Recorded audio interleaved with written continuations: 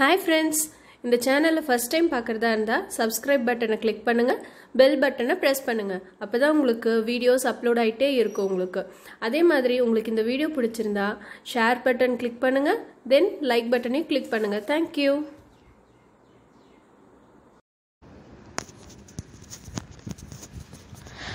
Welcome to target 190 IAS academy. இன்றைக்கி நம்ம பார்க்க போகிறது 10th ஸ்டாண்டர்டுடைய சயின்ஸ். அதில் 11th லெசன் என்ன அப்படின்னா கார்பனும் அதன் சேர்மங்களும். அதில் பார்ட் 1. இப்போ என்னென்னு பார்க்கலாங்க. முதலாவதாக அறிமுகம். நமது அன்றாட வாழ்வில் ஏராளமான கார்பன் சேர்மங்களை பயன்படுத்தி வருகிறோம். கார்பன் இல்லாத மனித வாழ்க்கையை நினைத்து கூட பார்க்க முடியாது. அதாவது நம்மளுடைய அன்றாட வாழ்க்கையில் நிறைய சேர்மங்களை நம்ம பயன்படுத்திகிட்டு இருக்கோம்.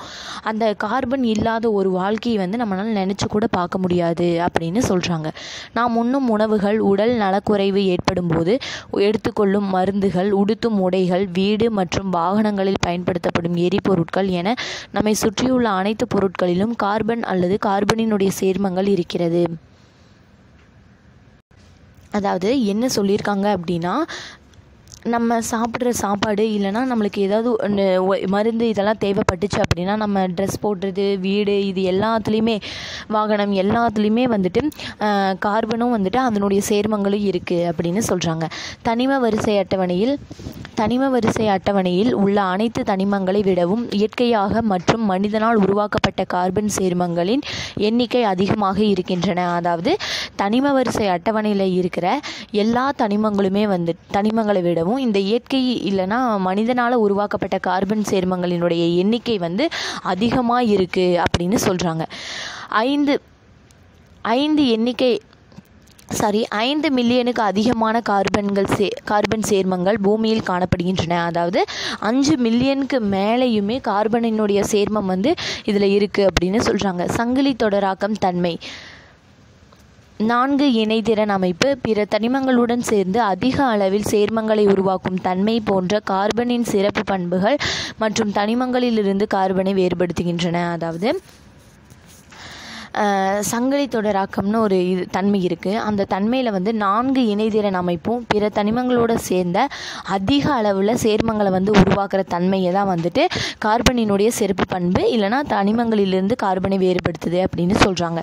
இதனால் ஹைட்ரஜன், ஆக்சிஜன், நைட்ரஜன், சல்ஃபர் போன்ற அனைத்து தனிமங்களுடனும் எளிதாக பிணைப்பை ஏற்படுத்தி சேர்மங்களை உருவாக்குகிறது. அதாவது இதனால தான் ஹைட்ரஜனும், ஆக்சிஜனும், நைட்ரஜனும், சல்ஃபரும் எல்லாமே சேர்ந்து ஒரு தனிமங்களோட இணைஞ்சு பிணைப்பு அப்படின்னு சொல்லுவாங்க. அதை ஏற்படுத்தி ஒரு சேர்மங்களை அது உருவாக்குது அப்படின்னு சொல்கிறாங்க. அடுத்தது, இச்சேர்மங்களை பெரும்பாலும் சகப்பிணைப்பினால் தான் உருவாக்குகின்றன. அதாவது இந்த சேர்மங்களை ரொம்பவுமே சகப்பிணைப்பினால தான் இதை உருவாக்குறாங்க அப்படின்னு சொல்கிறாங்க. இச்சேர்மங்களை கரிமச் சேர்மங்கள் என்று அழைக்கலாம். அதாவது இந்த சேர்மங்களை நம்ம கரிமச் சேர்மங்கள் அப்படின்னு கூட அழைக்கலாம் அப்படின்னு சொல்கிறாங்க. கார்பன் மற்றும் அதன் சேர்மங்களை பற்றி இந்த பாடத்தில் நாம் அறிந்து கொள்ள இருக்கிறோம். அதாவது கார்பனும் அதனுடைய சேர்மங்களை பற்றியும் நம்ம இந்த பாடத்தில் படிச்சுக்கலாம் அப்படின்னு சொல்கிறாங்க. என்னென்னா கரிமச் சேர்மங்களின் பொது பண்புகள். அதாவது கரிமச் சேர்மங்களினுடைய பொது பண்புகள் என்னென்னு பார்க்கலாம். இந்த உலகில் உள்ள ஒவ்வொரு பொருளுக்கும் சில தனித்துவமான பண்புகள் இருப்பது போல கரிமச் சேர்மங்களுக்கும் சில பொது பண்புகள் இருக்கின்றன. அதாவது இந்த உலகத்தில் இருக்கிற எல்லா பொருளுக்குமே ஒரு தனித்துவமான பண்பு இருக்குது. அது மாதிரி தான் கரிமச் சேர்மங்களுக்கு ஒரு சில பொதுவான பண்புகள் இருக்குது அப்படின்னு சொல்கிறாங்க. அவைகளில் சில கீழே கொடுக்கப்பட்டுள்ளன. கரிமச் சேர்மங்கள் சிக்கலான அமைப்பையும், அதாவது கரிமச் சேர்மங்கள் சிக்கலான அமைப்பையும் ஒரு அதிக அளவில் ஒரு மூலக்கூறு நிறையையும் வச்சிருக்கு அப்படின்னு சொல்கிறாங்க. கரிமச் சேர்மங்கள் பொதுவாக நீரில் கரையாது. ஆனால் ஈதர் கார்பன், டெட்ராக்ளோரைடு, டொலுவின் போன்ற கரிம கரைப்பான்களில் கரையும். அதாவது கரிமச் சேர்மம் பொதுவாக தண்ணியில் கரையாது அப்படின்னு சொல்கிறாங்க. ஆனால் அது ஈரம், அதாவது ஈதர்லேயும் கார்பன் டெட்ராக்ளோரைடு, டொலுவின்லேயும் போன்ற கரைப்பான், அதாவது கரிம கரைப்பான்னு ஒன்று இருக்குது, அதில் தான் கரையும் அப்படின்னு சொல்கிறாங்க. கரிமச் சேர்மங்கள் எளிதில் எரியக்கூடிய தன்மையுடையவை. அதாவது கரிமச் சேர்மங்கள் சீக்கிரமாக எரியக்கூடிய ஒரு தன்மையுடையது தான் அப்படின்னு சொல்கிறாங்க. கரிமச் சேர்மங்களை கனிமச் சேர்மங்களோடு ஒப்பிடுகையில் குறைவாகவே வினை புரிகின்றன. அதாவது கரிமச் சேர்மங்களை வந்து நம்ம கனிமச் சேர்மம் இருக்கும் இல்லையா, அது கூட ஒப்பிடுறப்போ அது ஒரு குறைஞ்ச அளவில் தான் வினையை ஏற்படுத்துது அப்படின்னு சொல்கிறாங்க. இதனால் அவற்றின் வினை வேகமும் குறைவாகவே இருக்கிறது. இதனால் வந்துட்டு அந்த வினையினுடைய வேகம் வந்து கம்மியாக தான் இருக்குது அப்படின்னு சொல்கிறாங்க. பெரும்பாலான கரிமச் சேர்மங்கள் இயற்கையாகவே சகப்பிணைப்பை கொண்டுள்ளன. அதாவது பெரும்பாலான கரிமச் சேர்மம் இருக்கும் இல்லையா, அது வந்து நேச்சுரலாகவே வந்துட்டு சகப்பிணைப்பை தான் வச்சுருக்கு அப்படின்னு சொல்கிறாங்க. கரிமச் சேர்மங்களை விட குறைவான உருகுநிலையும் கொதிநிலையும் கொண்டுள்ளன. அதாவது கரிமச் சேர்மங்கள் வந்துட்டு கனிமச் சேர்மங்களை விட குறைவான, அதாவது கொஞ்சமான உருகுநிலை, அதாவது மெல்ட் ஆகும் இல்லையா, அந்த கொதிநிலையை தான் கொண்டு இருக்கு அப்படின்னு சொல்கிறாங்க. கரிமச் சேர்மங்கள் மாற்றிய பண்பை பெற்றுள்ளன. அதாவது ஒரே மூலக்கூறு வாய்ப்பாட்டை பெற்றுள்ள கரிமச் சேர்மங்கள் அதனுடைய இயற்பியல் மற்றும் வேதியியல் பண்புகளில் மாறுகின்றன. அதாவது கரிமச் சேர்மங்கள் வந்து ஒரு என்ன பண்பை பெற்றிருக்கு அப்படின்னா ஒரு மாற்றிய பண்பை பெற்றிருக்கு. அதாவது வந்துட்டு ஒரு மூலக்கூறில் வந்துட்டு வாய்ப்பாட்டை பெற்றுள்ள கரிமச் சேர்மம் வந்து அதோட இயற்பியல் மற்றும் இல்லைன்னா வேதியியல் பண்புகளில் வந்து மாறுது அப்படின்னு சொல்கிறாங்க. இது வந்து அதாவது ஈஸியாக வந்து இது வந்து ஆவியாகிற தன்மையுடையது தான். இது வந்து ஈஸியாக ஆவியாகும் அப்படின்னு சொல்கிறாங்க. பல்வேறு கரிமச் சேர்மங்களை ஆய்வகத்தில் தயாரிக்கலாம். அதாவது நிறைய வகையான கரிமச் சேர்மங்களை வந்து இந்த மாதிரி சயின்ஸ் லேப் அந்த மாதிரி லேப்லையெல்லாம் கூட தயாரிக்கலாம் அப்படின்னு சொல்கிறாங்க. அடுத்தது இதெல்லாம் ரொம்ப ரொம்ப இம்பார்ட்டண்ட்டான ஒரு டாபிக்ஸ் தான். இது வந்து கவர்மெண்ட் எக்ஸாம்ஸில் நீங்கள் எழுத போகும்போது கூட இந்த மாதிரி கொஷின் பேப்பர்ஸில் கூட இந்த மாதிரி கொஷின்ஸ் கேட்கலாம். கரிமச் சேர்மங்களை அவற்றின் கார்பன் சங்கிலி வடிவமைப்பை பொறுத்து வகைப்படுத்துதல் என்னென்னு பார்க்கலாம். வகைப்படுத்துதலின் முக்கியத்துவம் என்ன, அதாவது வகைப்படுத்துறதனுடைய முக்கியத்துவம் என்ன அப்படின்னு கேட்குறாங்க. இந்த உலகில் லட்சக்கணக்கான கார்பன் சேர்மங்கள் கண்டுபிடிக்கப்பட்டுள்ளன. ஆண்டுதோறும் புதிய சேர்மங்கள் கண்டுபிடிக்கப்பட்டு வருகின்றன. அதாவது இந்த உலகத்தில் வந்து நிறைய வகையான கார்பன் சேர்மங்களை வந்து கண்டுபிடிக்கிறாங்க. அதாவது ஒவ்வொரு வருஷமும் வந்துட்டு புதுசாக சேர்மங்களை வந்து கண்டுபிடிக்கிறாங்க அப்படின்னு சொல்கிறாங்க. கரிமச் சேர்மங்கள் அதிக அளவில் காணப்படுவதாலும் தொடர்ந்து பல கரிமச் சேர்மங்கள் தயாரிக்கப்படுவதாலும் அவைகளை வகைப்படுத்துதல் தேவையானதாகிறது. அதாவது கரிமச் சேர்மங்கள் வந்து ரொம்ப அதிகமான அளவில் வந்து பார்க்கறதுனாலையும் தொடர்ந்து வந்து பல கரிமச் சேர்மங்களை வந்து தயாரிக்கிறதுனால அது வந்து வகைப்படுத்துதலுக்கு ஒரு தேவையானதாக இருக்குது. வகைப்படுத்துதலுக்கு வந்து அது தேவையானதாக இருக்குது அப்படின்னு சொல்கிறாங்க. எனவே ஒவ்வொரு சேர்மத்திற்கும் தனியான மூலக்கூறு அமைப்பை வழங்கி முறையான வகைப்படுத்துதல் மூலம் வரிசைப்படுத்தி அமைப்பின் அடிப்படையில் அவற்றிற்கு பெயரிடலாம். அதாவது ஒவ்வொரு சேர்மத்துக்கும் வந்து தனியான மூலக்கூறு அமைப்பை வழங்கி அதாவது ஒரு முறையான வகைப்படுத்துதல் மூலமாக வரிசைப்படுத்தி அதனுடைய அடிப்படையில் தான் வந்துட்டு அதுக்கெல்லாம் பெயர் வைக்கணும் அப்படின்னு சொல்கிறாங்க. ஆரம்ப காலங்களில் ஒரே விதமான மூலக்கூறு அமைப்பினை உடைய சேர்மங்கள் ஒரே மாதிரியான வேதியியல் பண்புகளை பெற்றிருக்கும் என்று அறிவியலாளர்கள் கருதினர். அதாவது ஆரம்ப காலத்தில் வந்துட்டு ஒரே விதமான மூலக்கூறு அமைப்பை, அதாவது ஆரம்ப காலத்தில் வந்து ஒரு விதமான மூலக்கூறு அமைப்பான ஒரு சேர்மங்கள் இருக்கும் இல்லையா, அது வந்துட்டு ஒரே மாதிரியான ஒரு வேதியியல், அதாவது ஒரே மாதிரியாக இருக்கிற வேதியியல் பண்புகளை தான் வந்து அது பெற்றிருக்கும் அப்படின்னு சொல்லி சயின்ஸ் அறிவியலாளர்கள்லாம் சொல்கிறாங்க. அதாவது ஆகவே அவர்கள் ஒரே மாதிரியான மூலக்கூறு அமைப்பினை பெற்றுள்ள சேர்மங்களை வகைப்படுத்த தொடங்கினர். அதாவது அவங்க வந்து ஒரே மாதிரியாக இருக்கிற மூலக்கூறினுடைய அமைப்பை பெற்றிருக்கிற ஒரு சேர்மங்களை வந்து வகைப்படுத்துறதுக்கு வந்து அது தொடங்கினாங்க அப்படின்னு சொல்கிறாங்க. சங்கிலி தொடராக்கத்தினாலான கார்பன் சேர்மங்களை வைத்து கட்டமைக்கப்பட்டது தான் கரிம வேதியியல். கரிமச் சேர்மங்களில் கார்பன் அணுக்கள் மற்ற அணுக்களோடு சக பிணைப்பை மூலம் பிணைக்கப்பட்டிருக்கும். அதாவது சங்கிலி தொடராக்கம் இருக்கும் இல்லையா, அதன் மூலமாக தான் கார்பனினுடைய சேர்மங்களை வச்சு கட்டமைக்க செஞ்சது தான் வந்துட்டு கரிம சேர்மங்களில் வந்துட்டு கரிம வேதியியல் அப்படின்னு சொல்கிறாங்க. இது வந்துட்டு கரிம சேர்மங்களில் வந்துட்டு கார்பனினுடைய அணுக்களை வந்து இன்னொரு அணுக்களோட வந்து அதாவது ஒரு சகப்பிணைப்பின் மூலமாக இது பிணைக்கப்படுது அப்படின்னு சொல்கிறாங்க. இந்த சகப்பிணைப்பு தான் வந்து ஒரு சங்கிலி தொடரை உருவாக்குது. இது உருவாக்குது அப்படின்னு சொல்றாங்க. இதன் அடிப்படையில் கரிமச் சேர்மங்களை இரு வகைகளாக பிரிக்கலாம். இதனுடைய அடிப்படையில் கரிமச் சேர்மங்களை வந்து 2 வகையாக நம்ம பிரிக்கலாம் அப்படின்னு சொல்றாங்க. என்னன்னு பார்க்கலாம். வளையமற்ற அல்லது திறந்த அமைப்புடைய சேர்மங்கள். வளையமற்ற அல்லது திறந்த அமைப்புடைய சேர்மங்கள். இவற்றில் கார்பனும் ஹைட்ரஜனும் நேர்கோட்டு அமைப்பில் சங்கிலி தொடரில் இணைகின்றன. அதாவது இதில் வந்து கார்பனும் ஹைட்ரஜனும் வந்து நேர்கோட்டினுடைய அமைப்பில் வந்து சங்கிலி தொடரில் இணையுது. இதில் வந்து கார்பனுடைய ஹைட்ரஜனும் நேர்கோட்டு அமைப்பில் வந்து சங்கிலி தொடரில் இணையுது அப்படின்னு சொல்கிறாங்க. அனைத்து கார்பன் அணுக்களும்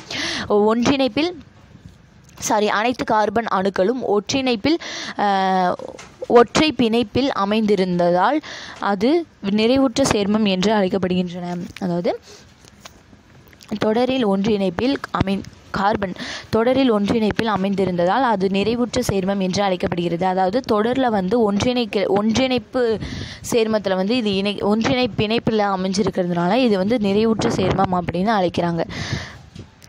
ஒன்று அல்லது அதற்கு மேற்பட்ட பிணைப்பு, இரட்டை பிணைப்பு அல்லது முப்பிணைப்பு அமைந்திருத்தால், அதாவது ஒன்று இல்லைனா அதுக்கு மேற்பட்ட, என்னென்னா 2 இல்லைனா அது முன்பிணைப்பு அப்படின்னா அது வந்து நிறைவுறா சேர்மம். அதை வந்து நிறைவுறா சேர்மம் அப்படின்னு சொல்கிறாங்க. அதுக்கு இது கொடுத்துருக்காங்க பாருங்கள், CH3 - CH2 - CH3. இது வந்து புரோபேன், அதாவது நிறைவுற்ற சேர்மம். அடுத்து CH3 - CH = CH2 புரோபேன் வந்து இது நிறைவுறா சேர்மம் அப்படின்னு சொல்கிறாங்க. அடுத்து வளைய சேர்மங்கள் அப்படின்னா என்ன நம்ம பார்க்கலாம். இதெல்லாம் ரொம்ப ரொம்ப ஒரு இம்பார்ட்டண்ட்டான ஒரு டாபிக்ஸ். கரிமச் சேர்மங்களின் கார்பன் சங்கிலி தொடர் மூடியிருந்தால் அவை வளைய சேர்மங்கள் என்று அழைக்கப்படுகின்றன. அதாவது கரிமச் சேர்மங்களில் வந்து கார்பனுடைய சங்கிலி தொடர் வந்து மூடி இருந்துச்சு அப்படின்னா அது வந்து வளைய சேர்மம் அப்படின்னு அழைக்கிறாங்க. ஒரு சங்கிலி தொடரில் கார்பன் அணுக்கள் மட்டும் அமைந்திருந்தால் அவை ஓரின வளைய சேர்மம் அப்படின்னு அழைக்கிறாங்க. அதாவது ஒரு சங்கிலி தொடரில் வந்து கார்பன் அணு மட்டும்தான் அமைஞ்சிருந்துச்சு அப்படின்னா அது வந்து அதாவது ஓரின வளைய சேர்மம் அப்படின்னு அழைக்கிறாங்க. கார்பன் அணுக்களோடு ஆக்சிஜன், ஹைட்ரஜன், சல்ஃபர் போன்ற மற்ற சில அணுக்களும் சங்கிலி தொடரில் இணைந்திருந்தால் அவை பல்லின வளைய சேர்மங்கள் என அழைக்கப்படுகின்றன. அதாவது கார்பன் அணுக்களோட ஆக்சிஜன், ஹைட்ரஜன், சல்ஃபர் போன்ற இல்லைனா சில அணுக்களும் வந்து சங்கிலி தொடரில் இணைஞ்சிருந்துச்சு அப்படின்னா அது வந்து பல்லின வளைய சேர்மம் அப்படின்னு அழைக்கிறாங்க. கார்போ வளைய சேர்மங்களை அலிசைக்ளிக் சேர்மங்கள் மற்றும் அரோமேட்டிக் சேர்மங்கள் என இரண்டாக பிரிக்கலாம். அலிசைக்ளிக் சேர்மம், அரோமேட்டிக் சேர்மம் அப்படின்னு சொல்லி ரெண்டாக பிரிக்கிறாங்க. அலிசைக்ளிக் சேர்மம் நிறைவுற்ற அல்லது நிறைவுறாத அப்படின்னு சொல்கிறாங்க. அலிசைக்ளிக் அப்படின்னா வந்து நிறைவுற்றது இல்லைனா நிறைவுறாதது. ஒன்று இல்லைனா அதுக்கு மேற்பட்ட கார்போ வளையங்களை வந்து இது பெற்றிருக்கும். ஒன்று இல்லைனா அதுக்கு மேலே இருக்கிற கார்போ வளையங்களை வந்து இது பெற்றிருக்கும் அப்படின்னு சொல்கிறாங்க. அரோமேட்டிக் சேர்மங்கள் ஒன்று அல்லது ஒன்றுக்கு மேற்பட்ட பென்சீன் வளையங்களை பெற்றிருக்கும். அதாவது அரோமேட்டிக் சேர்மம் வந்து ஒன்று இல்லைனா அதுக்கு மேலே இருக்கிற பென்சீன் வளையங்களை வந்து இது பெற்றிருக்கும். ஒன்று இல்லைனா அதுக்கு மேலே பென்சீன் வளையங்களை வந்து இது பெற்றிருக்கும் அப்படின்னு சொல்கிறாங்க. வளையத்தில் 2 கார்பன் அணுக்களுக்கு இடையில் ஒன்றுவிட்ட இரட்டை பிணைப்பு இருக்கும். அதாவது வளையத்தில் வந்து 2 கார்பன் அணுக்களுக்கு வந்து இடையில் ஒன்று விட்ட இரட்டை பிணைப்பு வந்து இருக்கும் அப்படின்னு சொல்கிறாங்க. கார்பன் அணுக்களின் அமைப்பு மற்றும் கரிமச் சேர்மங்களில் அவற்றின் பிணைப்பு ஆகியவற்றின் அடிப்படையில் கரிமச் சேர்மங்களை வகைப்படுத்துவதை படத்தில் கொடுத்துருக்காங்க. அதாவது கார்பன் அணுக்களினுடைய அமைப்பில் வந்து கரிமச் சேர்மங்களில் அவற்றினுடைய பிணைப்பினுடைய அடிப்படையில் வந்து கரிமச் சேர்மங்களை வகைப்படுத்துறத இந்த படத்தில் கொடுத்துருக்காங்க. நம்ம என்னென்னு பார்க்கலாம். இங்கே பாருங்கள், வளைய பியூட்டேன், அலிசைக்ளிக் சேர்மங்கள், பென்சின், அரோமேட்டிக் சேர்மங்கள் கொடுத்துருக்காங்க. பாருங்கள், இந்த 2 கீழே வந்து பல்லின வளைய சேர்மங்கள், அதாவது பியூரான் அப்படின்னு சொல்லுவாங்க இல்லையா, அதை கொடுத்துருக்காங்க. பாருங்கள்,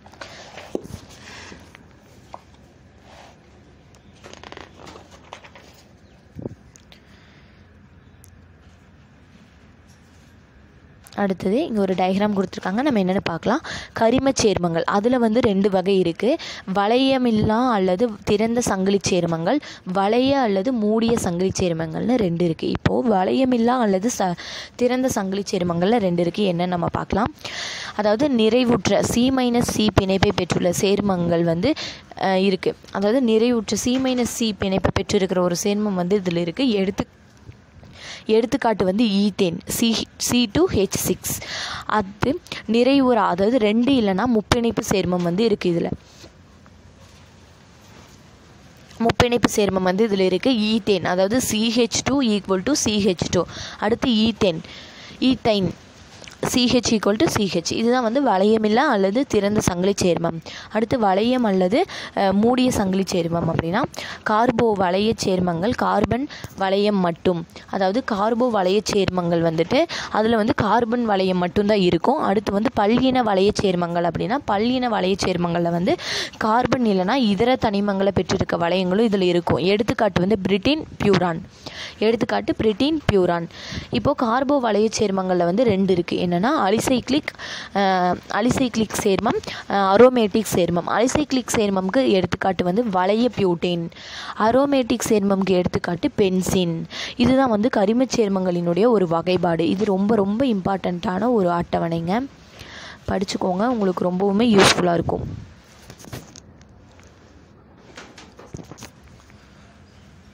அடுத்தது அணுக்களை பொறுத்து கரிம சேர்மங்களின் வகைகள். அதாவது அணுக்களை பொறுத்து கரிம சேர்மங்களினுடைய வகைகள். கரிம சேர்மங்களில் கார்பனை தவிர ஹைட்ரஜன், ஆக்சிஜன், நைட்ரஜன் போன்ற அணுக்களும் கார்பனுடன் பிணைப்பை ஏற்படுத்தி இருக்கும். அதாவது கரிம சேர்மங்களில் வந்து கார்பனை தவிர ஹைட்ரஜனும், ஆக்சிஜனும், நைட்ரஜனும் அணுக்கள் வந்து கார்பன் கூட பிணைப்பை ஏற்படுத்தி இருக்கும் அப்படின்னு சொல்கிறாங்க. இதை பொறுத்து நம்ம கரிம சேர்மங்களை வந்து வகைப்படுத்தலாம் அப்படின்னு சொல்கிறாங்க. அதில் சில வகைகள் வந்து இங்கே கொடுத்துருக்காங்க, நம்ம என்னென்னு பார்க்கலாம். முதலாவது வந்து ஹைட்ரோ கார்பன்கள். இப்படின்னா என்னென்னு நம்ம தெரிஞ்சுக்கலாம். இதெல்லாம் ரொம்ப ரொம்ப இம்பார்ட்டண்ட். கார்பன் மற்றும் ஹைட்ரஜன் மட்டுமே இணைந்து உருவாகும் சேர்மங்கள் ஹைட்ரோ கார்பன்கள் ஆகும். அதாவது கார்பனும் ஹைட்ரஜனும் ரெண்டும் சேர்ந்து இணைஞ்சு ஒரு சேர்மங்களை வந்து உருவாக்கும். அதுதான் வந்து ஹைட்ரோ கார்பன் அப்படின்னு சொல்கிறாங்க. கார்பன் அணுக்கள் இணைந்து சேர்மத்தின் கட்டமைப்பை உருவாக்குகின்றன. கார்பன் அணுக்கள் வந்து இணைஞ்சு சேர்மத்தினுடைய கட்டமைப்பை வந்து அது உருவாக்குது. கார்பன் அணுக்கள் இணைஞ்சு அது சேர்மத்தினுடைய கட்டமைப்பை உருவாக்குது அப்படின்னு சொல்கிறாங்க. ஹைட்ரோ கார்பன் தவிர மற்ற கரிமச் சேர்மங்கள் யாவும் ஒன்று அல்லது அதுக்கு மேற்பட்ட ஹைட்ரஜன் அணுக்களுக்கு பதிலாக மற்ற அணுக்களையோ அல்லது அணுக்களின் தொகுதிகளையோ பதிலீடு செய்வதன் மூலம் பெறப்படுவதால் ஹைட்ரோ கார்பன்கள் தாய்வழி கரிமச் சேர்மங்களை கருதப்படுகின்றன. அதாவது கரிமச் சேர்மம் வந்து ஒன்று இல்லைனா அதுக்கு மேலே இருக்கிற அணுக்களுக்கு பதிலாக வேறு அணுக்கள் இல்லைன்னா அணுக்களினுடைய தொகுதியை பதிலீடு செய்கிறதுக்கு மூலமாக நம்ம பெறுறது என்னென்னா ஹைட்ரோ கார்பனினுடைய தாய்வழி இருக்கும் இல்லையா, அதில் இருக்கிற கரிமச் சேர்மங்கள் அப்படின்னு சொல்கிறாங்க. ஹைட்ரோ கார்பன்கள் மேலும் 3 வகைகளாக பிரிக்கப்பட்டுள்ளன. ஹைட்ரோ கார்பன்கள் 3 வகையாக பிரிச்சிருக்காங்க. என்னென்னா அல்கேன்கள். முதலாவது அல்கேன்கள். இது வந்து CnH2n+2. இது வந்து பொதுவாக வாய்ப்பாட்டை வச்சு தான் n = 1 2 3 அப்படின்னு குறிச்சிருக்காங்க. அதாவது கார்பன்களுக்கு இடையில் ஒற்றை பிணைப்பை வந்து இது பெற்றிருக்க ஒரு சேர்மம், அதுதான் அல்கேன் அப்படின்னு சொல்கிறாங்க. n = 1 என எடுத்துக்கொள்ளும் போது அதன் முதல் உறுப்பான மீத்தேன் CH4 கிடைக்கிறது. அதாவது n = 1 அப்படின்னு நம்ம எடுத்துக்கிறப்போ அதனுடைய முதல் உறுப்பான மீத்தேன் வந்து CH4 கிடைக்குது அப்படின்னு சொல்கிறாங்க. அடுத்தது அல்கீன்கள் அப்படின்னா CnH2n என்ற பொது வாய்ப்பாட்டினை கொண்டு கார்பன்களுக்கு இடையிலே இரட்டை பிணைப்பினை பெற்றுள்ள சேர்மம் ஆல்கீன். அதாவது CnH2n அப்படிங்கிற ஒரு பொது வாய்ப்பாட்டை வச்சு கார்பன்களுக்கு இடையில் இரட்டை பிணைப்பை வந்து பெற்றிருக்கிற சேர்மம் வந்து ஆல்கீன்கள் அப்படின்னு சொல்கிறாங்க. அதாவது n = 2 அப்படிங்கிற ஒரு n = 2 அப்படின்னு நம்ம எடுத்துட்டோம் அப்படின்னா அதனுடைய முதல் உறுப்பு வந்துட்டு எத்திலீன், அதாவது C2H4 அப்படிங்கிறது நமக்கு கிடைக்கும். C2H4 அப்படிங்கிறது நமக்கு கிடைக்கும். இது வந்து நிறைவுறா கரிமச் சேர்மம். இதை வந்து என்னன்னு சொல்கிறாங்க அப்படின்னா நிறைவுறா கரிமச் சேர்மம் அப்படின்னு சொல்கிறாங்க. அட்டவணை கொடுத்துருக்காங்க. 1 முதல் 5 கார்பன் பெற்றுள்ள ஹைட்ரோ கார்பன்கள் கொடுத்துருக்காங்க. நம்ம என்னென்னு பார்க்கலாம். கார்பன் அணுக்களினுடைய எண்ணிக்கை alkane, alkene, alkyne. CnH2n+2, CnH2n, CnH2n-2 கொடுத்துருக்காங்க. இப்போது கார்பனினுடைய எண்ணிக்கை 1. அல்கேன் வந்து மீத்தேன் CH4, அடுத்து 2 ethane C2H6, ethene C2H4, ethyne C2H2, 3 propane C3H8, propene C3H6, propane C3H4. அடுத்து 4th butane C4H10, butene C4H8, butane C4H6.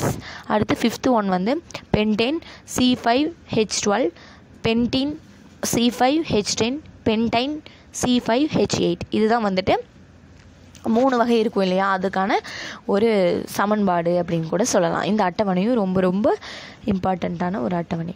அடுத்து அல்கைன்கள் அப்படின்னா என்னென்னு பார்க்கலாம். அல்கைன்கள் அப்படின்னா CnH2n-2 என்ற பொது வாய்ப்பாட்டினை கொண்டு கார்பன்களுக்கு இடையிலே முப்பிணைப்பினை பெற்றுள்ள சேர்மங்கள் அல்கைன்கள். அதாவது CnH2n-2 அப்படிங்கிற பொது வாய்ப்பாட்டை வச்சு கார்பன்களுக்கு இடையில் முப்பிணைப்பை பெற்றுள்ள சேர்மம் தான் அல்கைன் அப்படின்னு சொல்கிறாங்க. இதனுடைய முதல் உறுப்பு அசிட்டிலின், அதாவது C2H2. இதனுடைய முதல் உறுப்பு அசிட்டிலின் C2H2 அப்படின்னு சொல்கிறாங்க. இது இவை நிறைவுறா கரிமச் சேர்மங்கள் ஆகும். மேற்கண்ட 3 வகை ஹைட்ரோ கார்பன்கள் சேர்மங்களினுடைய குடும்பத்தில் உள்ள முதல் 5 சேர்மங்களின் அட்டவணை. அதாவது இது நிறைவுறா கரிமச் சேர்மம் அப்படின்னு சொல்கிறாங்க. இது மேலே கொடுத்துருக்காங்க இல்லையா, 3 வகை ஹைட்ரோ கார்பனுடைய சேர்மங்கள், அந்த குடும்பத்தில் இருக்கிற 5 சேர்மங்களினுடைய அட்டவணை கொடுத்துருக்காங்க. அடுத்து ஹைட்ரோ கார்பன்களினுடைய பண்புகள் என்னென்னு பார்த்துடலாம். குறைவான கார்பன் எண்ணிக்கையை கொண்டிருக்கும் ஹைட்ரோ கார்பன்கள் அரை வெப்பநிலையில் வாயுக்களாக உள்ளன. அதாவது ரொம்ப கம்மியான கார்பன் எண்ணிக்கையில் இருக்கிற ஹைட்ரோ கார்பன்களினுடைய அதாவது அந்த ரூம் வெப்பநிலை வெப்பநிலையில் வாயுவாக இருக்குது அப்படின்னு சொல்கிறாங்க. அதாவது மீத்தேன், ஈத்தேன் ஆகியவை வாயுக்கள் அப்படின்னு சொல்கிறாங்க. அடுத்து ஹைட்ரோ கார்பன்கள் நிறம் மற்றும் மனம் இல்லாதவைகள். அதாவது ஹைட்ரோ கார்பன்கள் நிறம் இல்லைனா மனம் இல்லாதவை. ஹைட்ரோ கார்பன் நிறம் மற்றும் மனம் இல்லாதவை அப்படின்னு சொல்கிறாங்க. கார்பன் எண்ணிக்கை அதிகரிக்கும் போது ஹைட்ரோ கார்பனின் கொதிநிலை அதிகரிக்கும். அதாவது கார்பனினுடைய எண்ணிக்கை அதிகரிக்கிறப்போ ஹைட்ரோ கார்பனினுடைய கொதிநிலை அதிகரிக்கும். கார்பனினுடைய எண்ணிக்கை அதிகரிக்கிறப்போ ஹைட்ரோ கார்பனினுடைய கொதிநிலை அதிகரிக்கும் அப்படின்னு சொல்கிறாங்க. அடுத்து ஆக்சிஜனுடன் வினை புரிந்து இவை கார்பன் டை ஆக்சைடு மற்றும் நீரை கொடுக்கின்றன. அதாவது ஆக்சிஜன் கூட வினை புரிஞ்சு இது கார்பன் டை ஆக்சைடையும் தண்ணியையும் தருது அப்படின்னு சொல்கிறாங்க. மற்ற ஹைட்ரோ கார்பனுடன் ஒப்பிடும்போது அல்கைன்கள் குறைவான வினைத்திறன் கொண்டவை. அதாவது மற்ற ஹைட்ரோ கார்பன் கூட ஒப்பிடுறப்போ அல்கைன் ரொம்ப கம்மியான திறனை தான் வச்சிருக்கு அப்படின்னு சொல்கிறாங்க. அல்கைன்களில் முப்பிணைப்பு காணப்படுவதால் அவை அதிக வினைத்திறன் கொண்டுள்ளன. அதாவது அல்கைன்களில் முப்பிணைப்பு இருக்கிறதுனால அதில் அதிக வினைத்திறன் கொண்டிருக்கு அப்படின்னு சொல்கிறாங்க. அல்கைன்கள் நிறைவுற்ற கரிமச் சேர்மங்கள். அல்கைன்களும் நிறைவுறா கரிமச் சேர்மங்கள் ஆகும். அதாவது அல்கைன்கள் நிறைவுற்ற கரிமச் சேர்மம், அல்கைன்கள் நிறைவுறா ஒரு கரிமச் சேர்மம் அப்படின்னு சொல்கிறாங்க. ஹைட்ரோ கார்பன்கள் நீரில் கரையாது, ஹைட்ரோ கார்பன் தண்ணியில் கரையாது அப்படின்னு சொல்கிறாங்க. இதெல்லாம் ரொம்ப ரொம்ப இம்பார்ட்டண்ட். அடுத்து நிறைவுற்ற மற்றும் நிறைவுறா சேர்மங்களை கண்டுபிடிப்பதற்கான சோதனை குழாயில் சிறிதளவு மாதிரி கரைசலை எடுத்துக்கொள்ளவும். அதாவது சோதனை குழாய் ஒன்று இருக்கும் இல்லையா, அதில் கொஞ்சமாக மாதிரி கரைசலை எடுத்துக்கோங்க. புரோமின் நீரின் சில சொட்டுக்களை சோதனை குழாய்க்குள் விட்டு கரைசலின் நிறம் மாறுகிறதா என கவனிங்கள். அதாவது புரோமின் தண்ணீர் இருக்கும் இல்லையா, அதை 2 சொட்டு அந்த சோதனை குழாய் வச்சுருக்கோம், அதில் விடணும். அப்போ நிறம் மாறுதான்னு பார்க்கணும். கரைசலின் நிறம் மாறினால் கொடுக்கப்பட்டுள்ள மாதிரி நிறைவுறா சேர்மம், கரைசலின் நிறம் மாறவில்லை என்றால் கொடுக்கப்பட்டுள்ள மாதிரி நிறைவுற்ற சேர்மம். அதாவது கரைசலினுடைய நிறம் மாறுச்சு அப்படின்னா கொடுத்திருக்க மாதிரி நிறைவுறா சேர்மம்.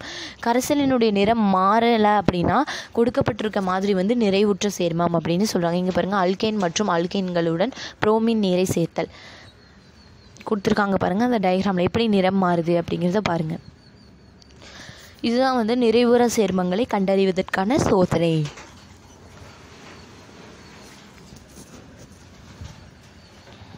அடுத்து வினைச்செயல் தொகுதியின் அடிப்படையில் கரிமச் சேர்மங்களினுடைய வகைப்பாடு என்னென்னா, குறைவான வினைத்திறன் கொண்ட கார்பன் ஹைட்ரஜன் அணுக்களை பயன்படுத்தியே கரிமச் சேர்மங்களின் கட்டமைப்பு அமைந்துள்ளது. அதாவது கொஞ்சமாக வினைத்திறன் கொண்டு இருக்கிற கார்பனை கம்மியாக இருக்கிற வினைத்திறன் வச்சிருக்க கார்பன் ஹைட்ரஜன் அணுக்களை பயன்படுத்தி தான் கரிமச் சேர்மங்களினுடைய கட்டமைப்பு அமைஞ்சிருக்கு அப்படின்னு சொல்கிறாங்க. ஆனால் இத்தகைய கரிமச் சேர்மங்களுடன் மேலும் சில அணுக்களை சேர்த்தால் பிற சேர்மங்களுடன் வினைபுரியும் தன்மை அதிகரிக்கும். ஆனால் இந்த மாதிரியான கரிமச் சேர்மங்களோட அணுக்களை சேர்த்தோம் அப்படின்னா மற்ற சேர்மங்களோட வினைபுரிகிற தன்மையும் அதிகரிக்கும் அப்படின்னு சொல்கிறாங்க. இது சேர்மங்களின் வேதியியல் பண்புகளிலும் பிரதிபலிக்கும். இது சேர்மங்களின் சேர்மங்களினுடைய வேதியியல் பண்புகள் இருக்கும் இல்லையா, அதில் கூட இது பிரதிபலிக்கும் அப்படின்னு சொல்கிறாங்க. ஒரு சேர்மத்தின் வேதி பண்புகளுக்கான காரணமும் கொடுத்துருக்காங்க. நம்ம என்னென்னு பார்க்கலாம். அதுக்கு முன்னாடி இந்த அட்டவணை நம்ம பார்த்துருவோம். வினைச்செயல் தொகுதியின் அடிப்படையில் கரிம சேர்மங்களினுடைய வகைப்பாடு கொடுத்துருக்காங்க. அதாவது சேர்மம், வினைச்செயல் தொகுதி, பொதுவான வாய்ப்பாடு, உதாரணம், இந்த 4 ஹெட்டிங்ஸு கொடுத்துருக்காங்க. என்னென்னு பார்க்கலாம். Alcohol -OH, R-OH, ethanol CH3 CH2OH. அடுத்து ஆல்டிஹைடு, இதெல்லாம் ரொம்ப ரொம்ப important. O -C -H, R acetaldehyde CH3 CHO. அடுத்து ketone O -C R CO R, இது வந்து அசிட்டோன் CH3 COOCH3.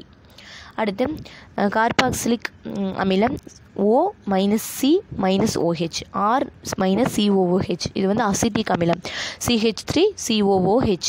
அடுத்து எஸ்டர் அப்படின்னா O -C OR, R COOR, இது வந்து மெத்தில் அசிட்டேட் அப்படின்னு சொல்லுவாங்க. இது வந்து CH3 COOCH அப்படின்னு CH3 அப்படின்னு சொல்லுவாங்க. அடுத்து ஈதர் அப்படின்னா -O -R, R -O R, dimethyl ether, அதுக்கு வந்து சமன்பாடு CH3OCH3. இது வந்து ரொம்ப ரொம்ப இம்பார்ட்டண்ட்டான ஒரு கரிம சேர்மங்களினுடைய வகைப்பாடு அட்டவணை தான். இது படிச்சுக்கோங்க. இது வந்து எக்ஸாம்ஸில் கூட கேட்கறதுக்கான வாய்ப்புகள் நிறைய இருக்குது. அடுத்து ஒரு சேர்மத்தினுடைய வேதி பண்புகளுக்கு காரணம் வந்து ஒரு அணு அல்லது அணுக்கள் அடங்கிய தொகுதியே அச்சேர்மத்தின் வினைச்செயல் தொகுதியாகும். ஒரு அணு இல்லைன்னா அந்த அணுக்களுக்கு இடையில் அந்த அணுக்களுக்குள்ளே இருக்கிற தொகுதி தான் வந்து அந்த சேர்மத்தினுடைய வினைச்செயல் தொகுதி அப்படின்னு சொல்கிறாங்க. ஒரு கரிம சேர்மத்தின் வேதி பண்புகள் அனைத்தும் அதன் வினைச்செயல் தொகுதியால் உறுதிப்படுத்தப்படுகின்றன. அதாவது ஒரு கரிம சேர்மத்தினுடைய வேதி பண்புகள் வந்துட்டு, அதாவது ஒரு கரிம சேர்மத்தினுடைய வேதி பண்பு இருக்கும் இல்லையா, அது எல்லாமே வந்துட்டு வினைச்செயல் தொகுதியால் தான் உறுதிப்படுத்துகிறாங்க. வினைச்செயல் தொகுதியால் தான் அதை உறுதிப்படுத்துகிறாங்க அப்படின்னு சொல்கிறாங்க. கார்பன்களுக்கு இடையே இருக்கும் பிணைப்புகளின் எண்ணிக்கையும்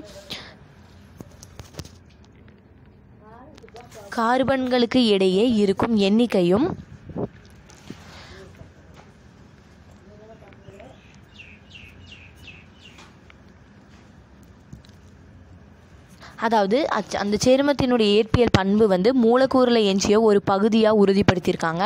கார்பன்களுக்கு இடையிலே இருக்கும் பிணைப்புகளின் எண்ணிக்கையும் C = C வேதியியல் பண்பை தீர்மானிக்கும். -OH, -CHO, -COOH ஹாலஜன்கள் ஆகியவை சில வினைச்செயல் தொகுதிகள் ஆகும். அதாவது இது வந்துட்டு என்ன சொல்லியிருக்காங்க அப்படின்னா, இது வந்து ஒரு பிணைப்புகளினுடைய எண்ணிக்கையை C = C அப்படின்ற ஒரு வேதி பண்பு தீர்மானிக்குது அப்படின்னு சொல்கிறாங்க. இந்த ஹாலஜன்கள் வந்து எல்லாமே வந்து வினைச்செயல் தொகுதி அப்படின்னு சொல்கிறாங்க. இந்த ஹாலஜன்கள் வந்து எல்லாமே வந்து ஒரு வினைச்செயல் தொகுதி அப்படின்னு சொல்கிறாங்க. உதாரணமாக ஈத்தேன் என்பது ஒரு ஹைட்ரோ கார்பன். அதாவது உதாரணத்துக்கு வந்து ஈத்தேன் அப்படிங்கிறது வந்து ஒரு ஹைட்ரோ கார்பன் அப்படின்னு சொல்கிறாங்க. இதன் மூலக்கூறு வாய்ப்பாடு வந்து C2H6. இதில் இருக்கும் ஒரு ஹைட்ரஜனை எடுத்துவிட்டு ஒரு OH தொகுதியை சேர்க்கும்போது நமக்கு ஆல்கஹால் கிடைக்கிறது. அதாவது இதில் இருக்கிற ஒரு ஹைட்ரஜனை எடுத்துட்டு அதில் வந்து ஒரு OH தொகுதியை சேர்க்குறப்போ நமக்கு வந்து ஆல்கஹால் கிடைக்கிது அப்படின்னு சொல்கிறாங்க. R-OH என்ற வாய்ப்பாட்டால் குறிப்பிடலாம். அதாவது R-OH அப்படிங்கிற ஒரு வாய்ப்பாட்டால் கூட இதை குறிக்கலாம் அப்படின்னு சொல்கிறாங்க. ஒரே வினை செயல் தொகுதியை வைத்து உருவாக்கப்படும் கரிம சேர்மங்களை ஒரே வகையை சார்ந்தவை என கருதலாம். அதாவது ஒரே வினை செயல் தொகுதியை வச்சு உருவாக்குற கரிம சேர்மங்களை ஒரே வகையாக இருக்கிறது தான், ஒரே வகையை சார்ந்து இருக்கிறது தான் அப்படின்னு கூட சொல்லலாம். அட்டவணை 11.2 பல்வேறு சேர்மங்களினுடைய கரிம சேர்மங்களின் வகைகள் மற்றும் வினை செயல் தொகுதிகள் அட்டவணைப்படுத்தப்படும். அதாவது அதனுடைய அட்டவணை கொடுத்துருக்காங்க, நம்ம பார்த்துக்கலாம். CH3 CH3 இது வந்து ஈத்தேன். அடுத்து CH3 CH2OH இது வந்து எத்தனால். அடுத்து இது வந்து வினைச்செயல் தொகுதி வந்து ஏற்படுத்தும் அப்படின்னு சொல்கிறாங்க. ஹைட்ரோ கார்பன், ஆல்கஹால், இந்த ரெண்டுமே வந்து ஹைட்ரோ கார்பன், ஆல்கஹால் அப்படின்னு சொல்கிறாங்க. இதெல்லாம் ரொம்ப ரொம்ப இம்பார்ட்டண்ட். அடுத்து படிவரிசை சேர்மங்கள் அப்படின்னா, படிவரிசை என்பது ஒரே பொதுவான மூலக்கூறு வாய்ப்பாட்டையும் ஒத்த வேதி பண்புகளையும் கொண்ட ஒரே தொகுதி அல்லது ஒரே வகையில் உள்ள கரிம சேர்மங்களை குறிப்பதாகும். அதாவது படிவரிசை அப்படிங்கிறது வந்து ஒரு பொதுவான மூலக்கூறு வாய்ப்பாட்டையும் அதாவது ஒரே ஒரு வேதிப்பண்பையும் கொண்ட ஒரு தொகுதி தான், இல்லைனா ஒரே வகையில் இருக்கிற கரிம சேர்மங்களை குறிக்குது அப்படின்னு சொல்கிறாங்க. படிவரிசையில் அடுத்தடுத்த சேர்மங்கள் CH2 என்ற தொகுதியால் வேறுபடும். அதாவது படிவரிசையில் வந்து அடுத்தடுத்த சேர்மம் வந்து CH2 அப்படிங்கிற ஒரு தொகுதியால் வேறுபடுது அப்படின்னு சொல்கிறாங்க. அதாவது ஆல்கேன் தொடரில் வந்து இருக்கிற வெவ்வேறு சேர்மங்களை கீழ்கண்ட வகையில் எழுதலாம். அதாவது எப்படி கொடுத்துருக்காங்கன்னு நம்ம பார்க்கலாம். மீத்தேன் வந்து CH4, ethane CH3, ப்ரப்பேன் CH3, CH2, butane CH3 CH2 pentane CH3 இதுதான் வந்துட்டு அல்கேன் அப்படி தொடரில் இருக்கிற ஒரு சேர்மங்களினுடைய எப்படி எழுதுகிறாங்க அப்படின்னு பார்க்குறாங்க. இதெல்லாம் ரொம்ப ரொம்ப இம்பார்ட்டண்ட். அடுத்தது